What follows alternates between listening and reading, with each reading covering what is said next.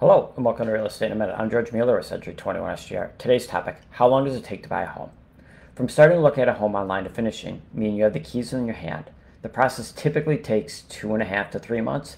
This could be longer, maybe even shorter, depending on the diligence of your search. The most certain thing is, though, once you find the home and the offer is accepted, the average time to complete the closing process is approximately 30 to 45 days, could be up to 60 days. To help speed this process and make it move quicker, I suggest having a few things in hand and ready. Tax returns, pay stubs, bank statements, and credit history. And making sure all this is not only in hand, but in order.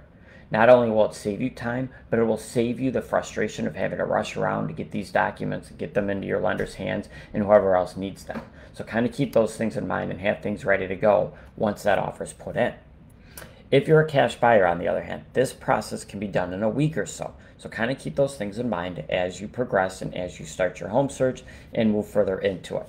Typically, it's 45 days once the offer is accepted. And that's Real Estate in a Minute. Please feel free to